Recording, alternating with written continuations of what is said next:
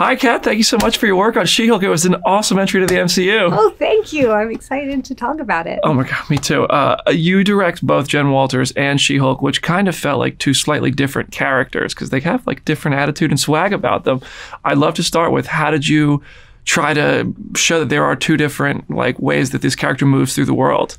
Well, that to me is one of the most interesting questions that the series poses is, you know, Jennifer Walters is so different from Bruce Banner in that when she hulks out, she maintains her identity. But her identity is also affected by the way that she's perceived and the way people look at her.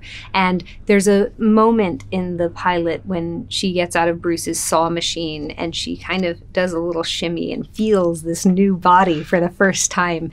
And there were a lot of discussions with Tatiana about, you know, what that meant. What does it mean to present so differently but still feel like the same person on the inside? And that's a huge part of her journey. I can't wait to see it go through all 9 episodes. The first 4 were so much fun.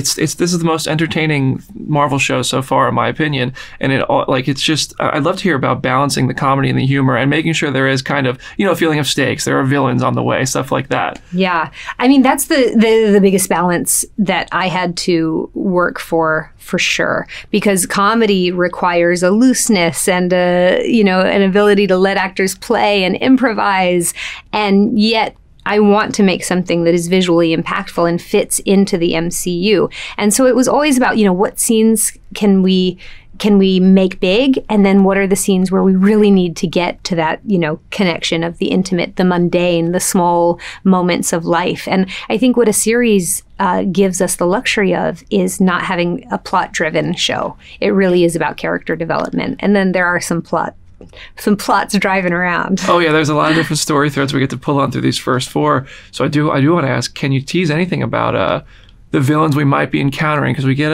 a little taste. I love to hear about showing antagonists opposite Jen Walters and She-Hulk. Well, you know what's cool is that Jen is a resistant, reluctant superhero. She kind of wants nothing to do with that world, and yet that world is constantly coming at her. And so, you know, in terms of throwing obstacles at her, those villains do come back, and we see everybody make an appearance to try to make her life more difficult. I mean, that world really is coming out. There's so many cameos. We see in a couple of trailers. We see a couple in the early episodes. I have 2 kind of questions about that. 1, are there more cameos we have heard nothing about yet? Are there more surprises? And 2, when you guys are working on stuff like that, like, is it a collaborative process where it's like, okay, well, you know, this Wong is over here doing this in Spider-Man and Doctor Strange. Mm-hmm. Charlie did this in season 3 of Daredevil. How do we bring this all together?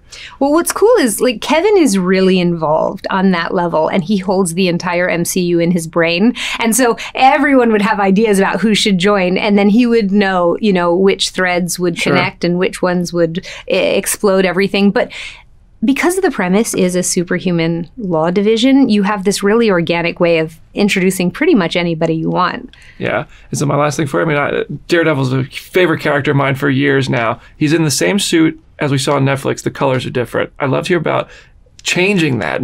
Is this a continuation? What's it like to address that? I don't know if I'm allowed to talk about it, but it's